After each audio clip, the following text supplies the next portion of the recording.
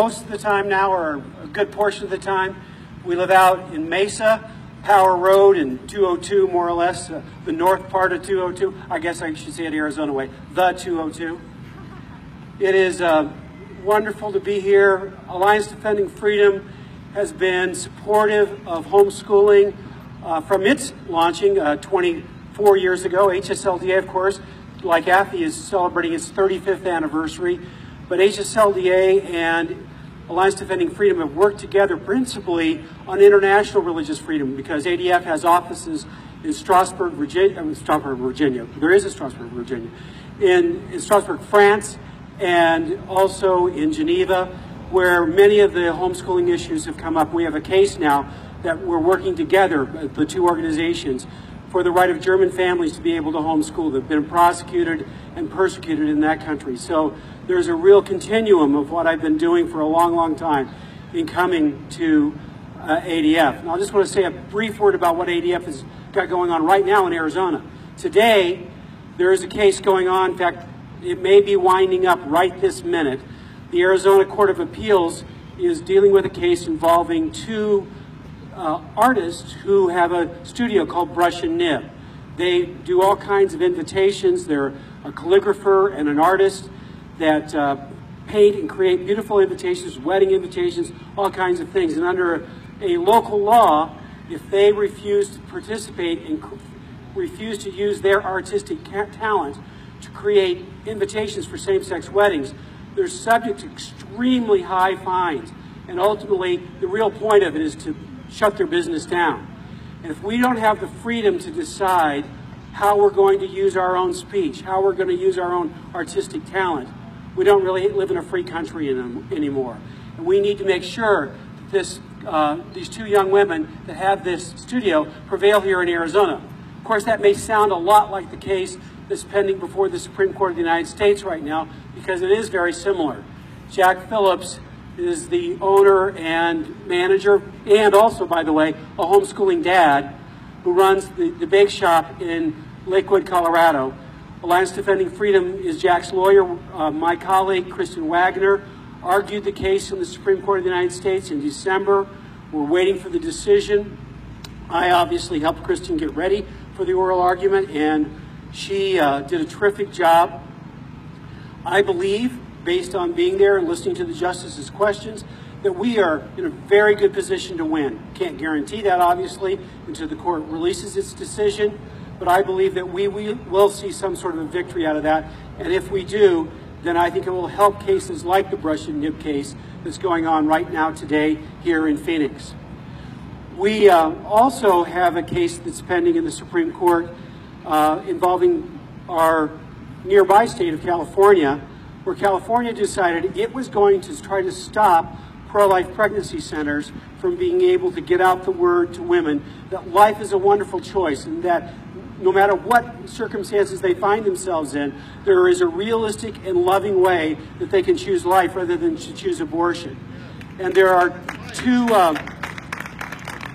kinds of facilities in California that serve pregnant women in this way. There are fully licensed medical clinics that are pro-life, and then there are unlicensed non-medical clinics that give all kinds of practical help, like diapers and childbirth classes and counseling and cribs and whatever the women need. They make sure that they get the practical, loving help that they need to know that life is a wonderful choice. Well, when California decided to shut those down, they enacted free speech rules, or actually violations of free speech rules, that are very clear. The pro-life medical clinics were required to put on their walls a sign that says essentially this: if you'd like a free abortion from the state of, paid for by the state of California, call this phone number. That's a little bit truncated, but that's essentially what it said in about 29 words. And for the non-medical facilities, they had to put on their advertising this huge disclaimer in multiple languages. 29 words that effectively say we're not a medical facility, said in 29 words rather than 4, and said in 13 languages rather than 1, whatever the ad was in, and the font size had to be larger than the ad itself, or else the same size as the ad with special colors. The purpose was not to communicate any information. The purpose was to make advertising so expensive that they couldn't advertise and to drown out the message. That's what's going on. And we called upon we called on me to argue that case in the Supreme Court of the United States. And so I argued that case on March 20th, and we also think that case went very well. The reporters for the major national publications that routinely cover the Supreme Court of the United States all basically said California had a bad day in the Supreme Court. The best indication was when I got done with the argument, the judges walked off the bench and I turned around to the courtroom. Everybody that I knew was beaming, and everybody that was on California's side seemed very dejected. So that was a really good moment. So, but we, again, don't know until the Supreme Court actually issues its ruling. But these are aspects of freedom. And if we don't stand up for freedom in this country, we're not going to be a free country. There's a sense that's going on in this country of people not being willing to let people with whom they disagree be free anymore. When we're using banks to shut down people who don't agree with the political correctness, when we're using insurance companies to shut down companies that they don't agree with. Our own insurance at ADF was shut down briefly by one of the major insurance companies, and they sent us a letter that said, it's because of your view on social issues. So you're going to see more and more economic pressure. You're going to see more and more attempts to shut down those with whom that disagree with us, but we should not be the kind of people that return the favor. We should say the traditional American freedom mantra is this: I don't agree with anything you say, but I will defend to the death your right to say it. That's what free Americans say. Now, homeschool freedom means basically this. All freedom is actually pretty simple. I'm going to explain fairly complex constitutional concepts in a way that even a Democrat congressman from Massachusetts could understand. And so, but homeschool kids, you'll get this easily.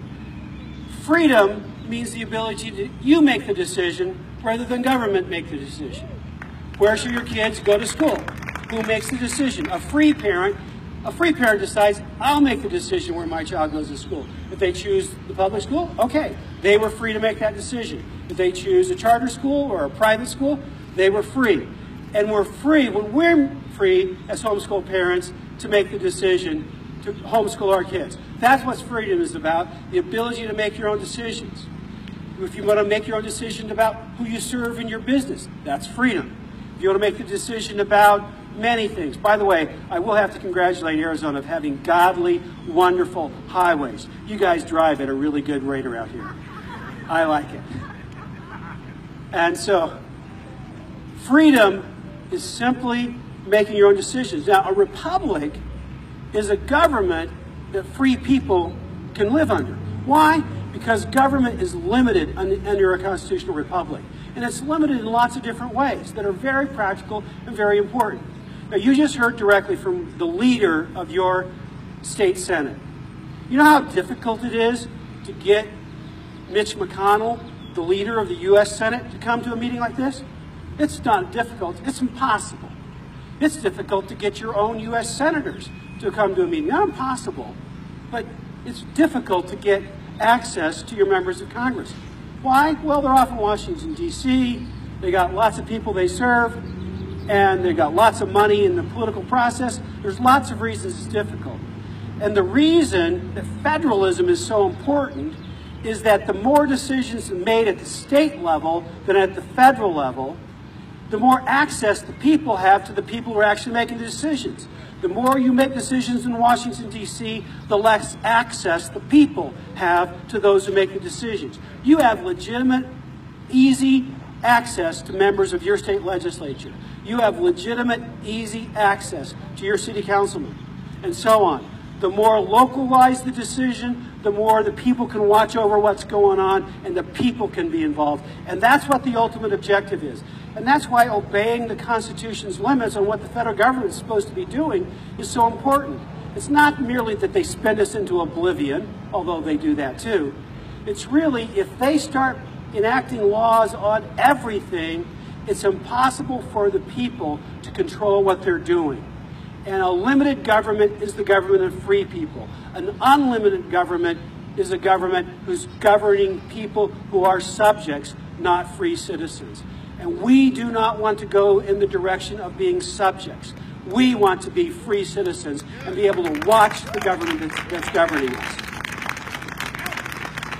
Now, you've been told, young people here today, that you can get involved in politics.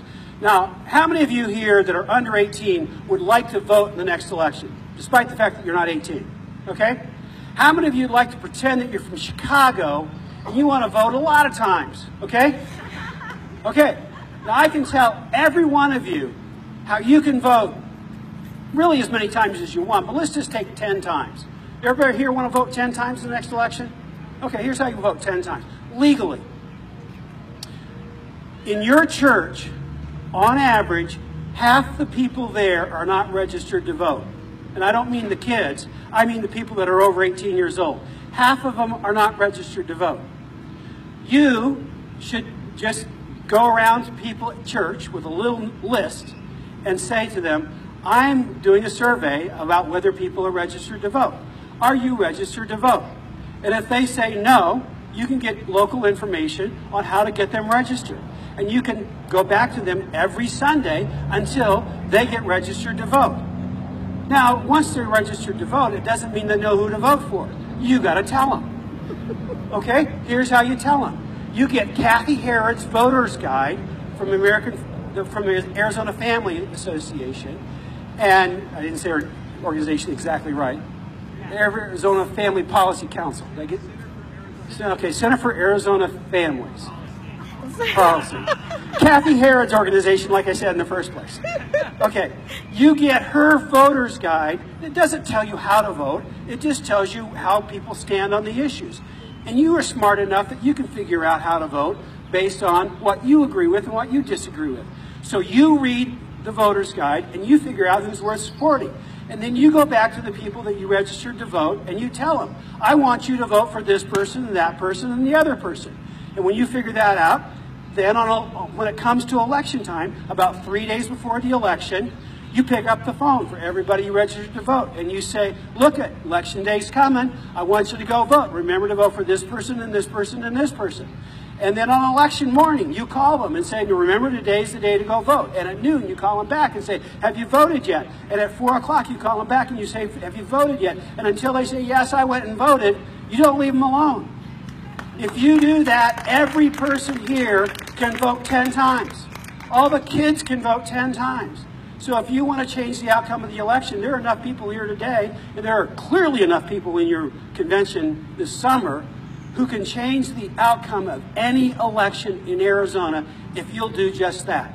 And it's lawful, it's godly, it's appropriate, and it increases citizenship participation at every level. You can easily change how this works.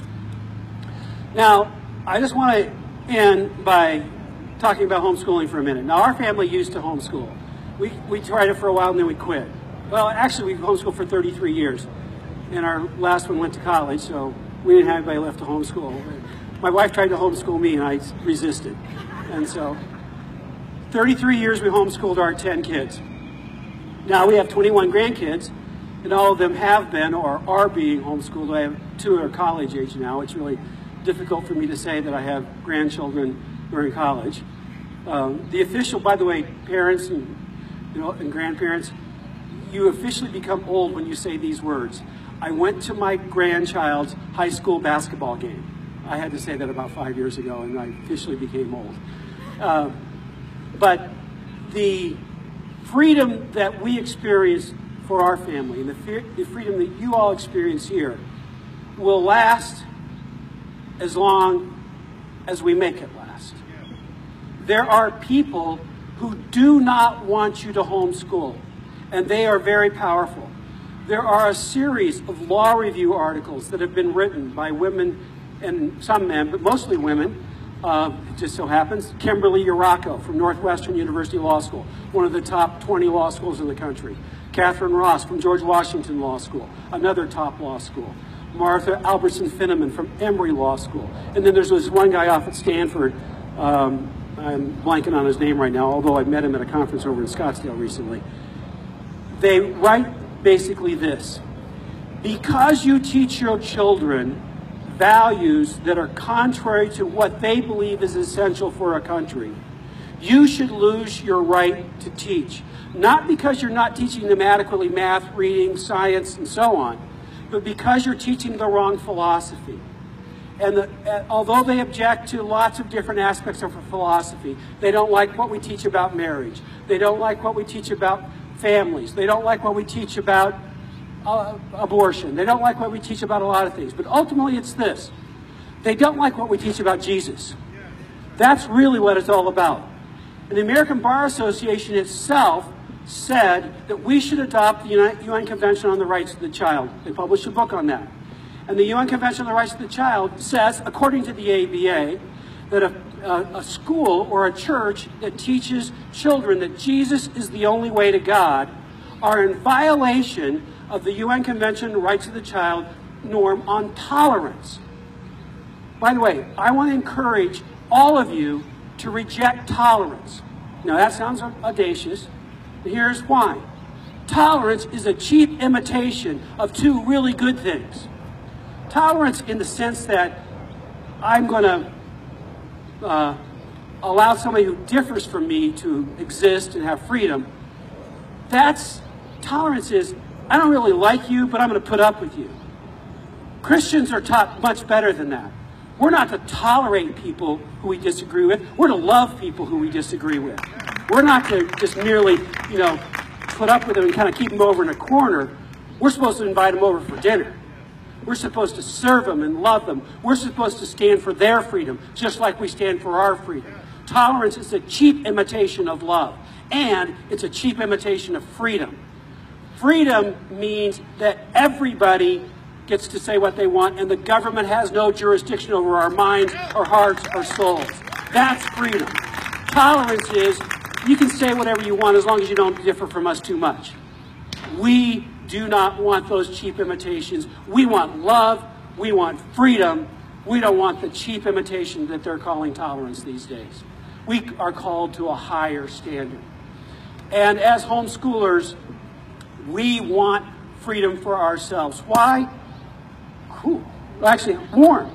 That is really cool. That's a real celebration of freedom going on right there. When red, white, and blue balloons start popping, that is outstanding.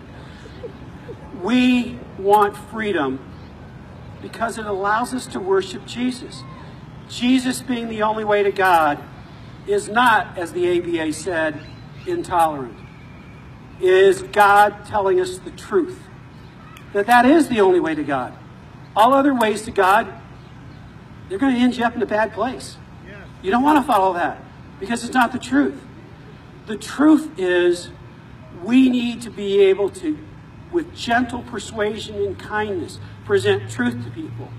But because we believe in freedom, we leave it to them to decide whether they join in the truth or whether they continue to be confused or whether they deliberately choose to follow a lie. And so we need to be people of freedom and people of truth. If that is the heart of your homeschool, and I believe that it is, it's inherent in the nature of homeschooling that you're teaching freedom, that you're teaching truth. And because of that, I believe that we're raising up the next generation of leaders, because inside of every person in this country, no matter how confused they get along the way, there's a heart that yearns for freedom. People want to make their own decisions. They'd rather make their own decisions locally rather than have them made at a distance. People get the basic things, and it's all in their heart. And the people who understand these things, who can articulate these things, who can do as this young girl did this morning, not only recite the Declaration of Independence, I'm confident she can explain the Declaration of Independence. The people who can explain freedom in a simple, winsome, understandable way are going to be the leaders of the next generation. That's why we see homeschoolers who are entering that field to be leaders in so many ways. Just one little aspect of it, I'll brag on Patrick Henry College for just a minute for obvious reasons. Patrick Henry College has won 11 national championships in moot court. That's legal debate. We've won world